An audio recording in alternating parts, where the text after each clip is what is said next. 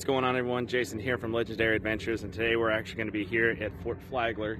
It's actually right outside the town, a couple miles outside the town of Port Townsend, Washington. I'm sorry. And this place is actually really cool. It's actually known as one of the main three forts over here in Port Townsend. You have Fort Ward, you have Fort Flagler, and I can't remember what the other one is right now, but I'm going to be researching all three of these, and I hope you guys like this. If you do, please leave a like, subscribe, and bell notification in the bottom right hand corner of the screen. Let's get this video above a couple hundred likes to beat the YouTube algorithm. And yeah, so this is just a quick preview of what it looks like. This is just in the local area, so that's what it looks like so far. This is just the one little corner area. We had to use the restroom real quick, but that little building that's right there, you see over there, that's actually what used to be the hospital or the main dining facility. So we're gonna actually walk over here to my right, and we're actually gonna go to one of the bunkers we're gonna take a look at. Yeah, you guys, as you see on Battery Thomas Waynesboro, hopefully I pronounced that last name correctly. But when we were actually at this bunker at Thomas Waynesboro, you can tell that the preservation of these bunkers were top notch. And I also wondered if these shells actually had any live gunpowder, saying that they're empty, but that's neither here nor there. But you can actually see, as these guns stand a testament of time, these weren't the original guns. They were actually replaced in the Philippines in the late 60s. But it's like they were always going to be standing for the eternal sentry post at Fort Flagler. It was amazing, breathtaking scenes, and it was just awe-inspiring being here. Guys, I just want you to know how beautiful Fort Flagler is. Like, it's all the way up there, right above this ridgeline right here, or this little freaking miniature ridgeline right over here. Look at this fucking view. I might not be able to give you guys a lot. You probably won't be able to see very well. Let me reverse the camera for you. There we go. Look at that. Just look at that, would you? Gorgeous freaking area. Absolutely stunning. When we were here at the Portable Searchlight Storage in 1905, you can tell that these are a little bit run down. I actually didn't get a chance to get to the chapel. It's in phase 2 of storage, and I'd actually like to make a GoFundMe for that. So if you guys are interested, let me know. And yeah, no, the restoration is going along really nicely. So guys, we're right now at Battery John Rawlings, the bunker that we're going to be going in. I had to get my headlamp just to make sure we got any extra lighting we need in there, because it's going to be very dark. So let's see what we got going on here, because it looks like a really fucking big bunker, as you can tell. Beth wants to play games.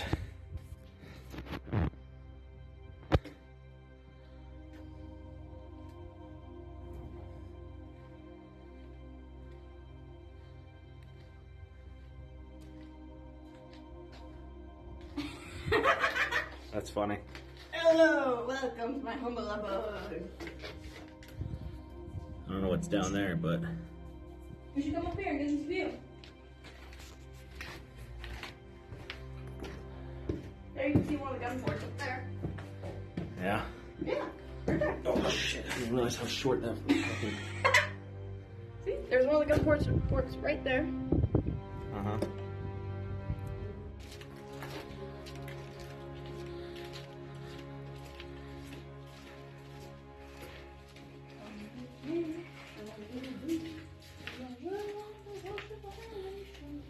I'm recording right now. Oh, sorry. Wonder how you get down there. That probably has a way. We'll find out.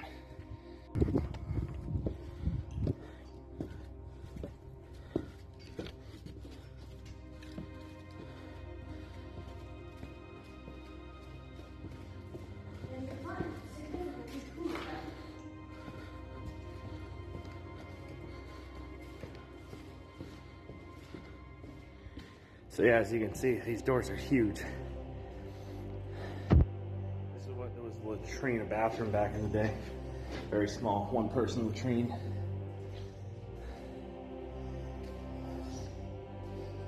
Wonder what's behind this door.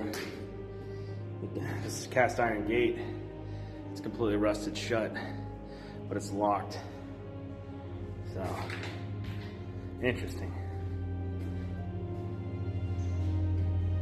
You have a bird fucking flying in there. It just flew in and flew out. Yeah. So, hey, I found the bunker if you want to go down here. Yeah. So, here we go, you guys.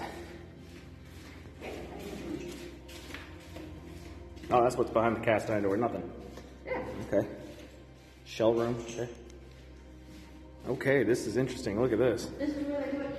Basically around it. Yeah, look at Bring it that. up like an elevator.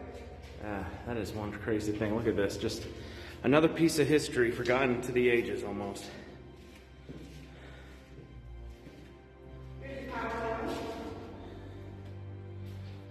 So this was the powder room, or the store of the powder room, yeah, for the ammunitions.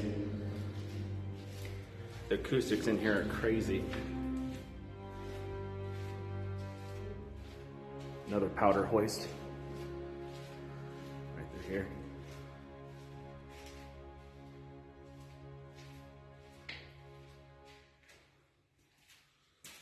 Kind of gives you really bad vibes, like you're in a scary movie or something.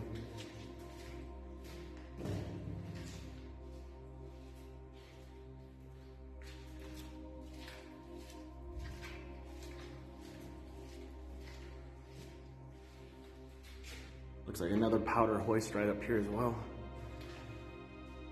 You can imagine how big these bunkers are. There's several of them in a row. There's another powder room right there.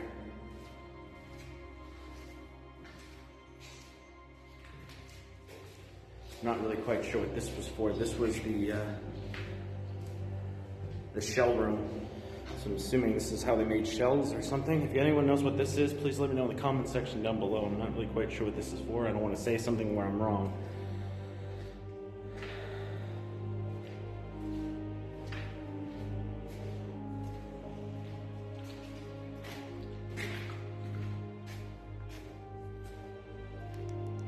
Is this off?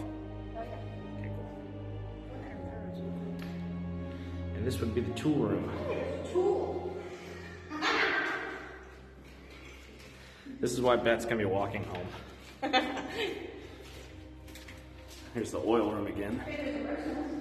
Yeah, it is right there. No smoke. Yeah. So yeah, I think this was all it was on this the one we just went to.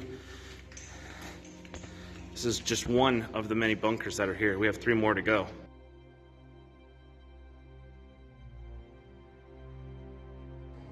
All right, you guys, we just got done with the first battery, and now we're going through battery William Wilhelm. Let's keep going. There's where one gun turret was. Sorry for the noise, there's other people around. The acoustics down there are amazing. Just one person sounds like 10.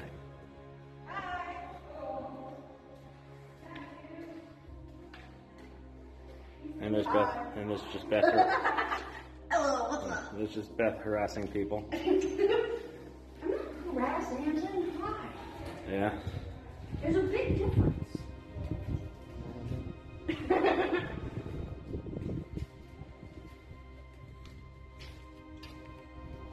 There's another dead end right there.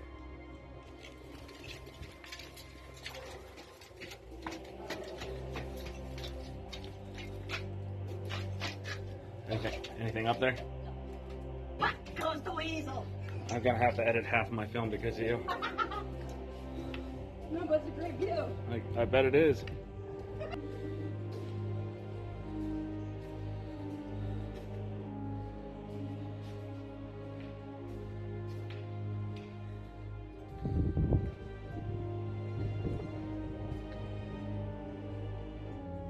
We basically explored all the underbelly of this, didn't we?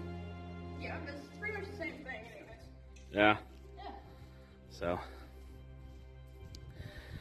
I'll show you guys how big this bunker is. Like, this thing just keeps going. Like, it's fast. It's just like it keeps repeating itself. This is still the battery of William Wilhelm. But down here, this could be a completely different battery. There's a set of stairs that go down there. Let's keep going.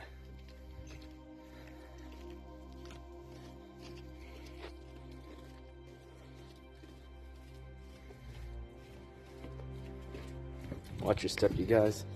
These staircases start to shake your camera work. I'm holding on to a thermos while also doing this with no stairway.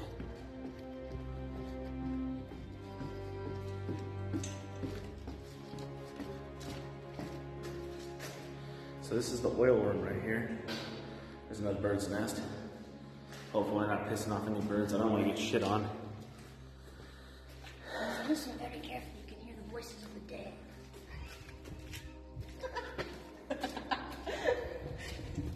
No, I'm joking. Those are other people. Do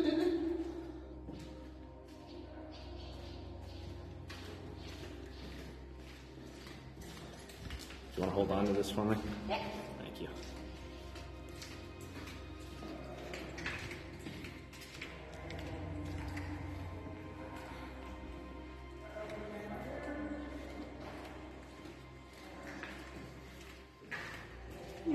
Hello. Oh, wait, that's the person I said I wrote down.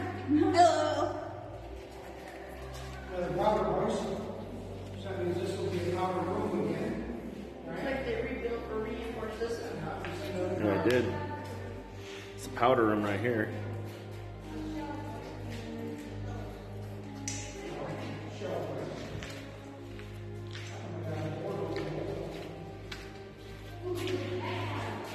This is another powder room. Hoist right here. Gotta watch your step. There's a lot of different things up here. Looks amazing.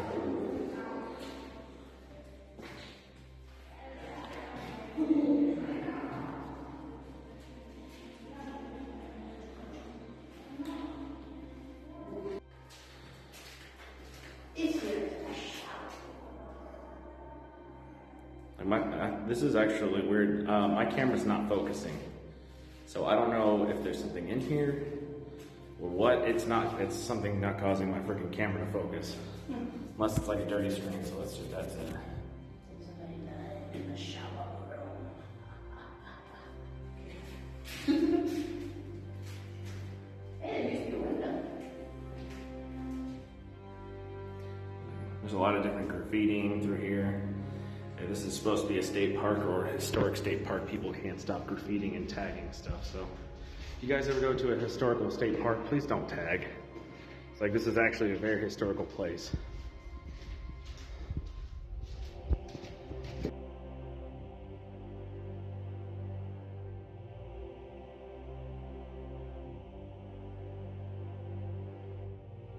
Really want to know what your guys' comments and feedback is on Fort Flagler. Unfortunately, we didn't get a chance to go to all the bunkers. There was actually, I think, 5 to 7 bunkers. They were basically established all over Fort Flagler State Park. Just for the 2 sizes we went to, going to the Wilhelm bunker and the, one second.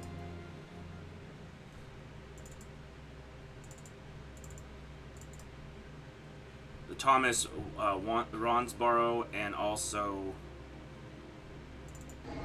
All right, you got the John Rawlings bunker. So we went to technically 3 bunkers. So in that short amount of time, we went to 3 different bunkers. One was located on the far end near the beachhead, and the other one was located much farther down on the lower camp area. And there's actually multiple bunkers left in the actual main camping area. You have to have a day pass. It costs $10 to get in per day and $30 a year if you want to do that. So it's actually a really good deal. You can go anywhere in any state parks in the state of Washington for only $30 a year. So it's actually not a bad deal. But the reason that a lot of the camera angles and everything else didn't seem as non-pixelated, it was actually very pixelated. I don't know why, what the conversion rate was from my phone to my laptop, but that's the best I can get it. And in the Wilhelm bunker, my phone could not focus, and a lot of these scenes I was taking 2 or 3 different times. So something was right in front of me where the camera lens was just kind of having a hard time focusing on what was going on. So I found that actually relatively interesting. Please hit a like, subscribe, and bell notification in the bottom right hand corner of the screen. Let's get this legendary adventure brand off the ground running. I'd love to get this video at least 200 to 300 likes. Make sure that the Flagler State Park gets a lot of business, you know, because since the COVID-19, a lot of state parks have been like not suffering, but I'm pretty sure they can handle a lot more business. And I actually want to make sure everyone who is actually working a decent job for state parks or any type of establishment in general actually gets a lot more business. So I will see you guys in the next video.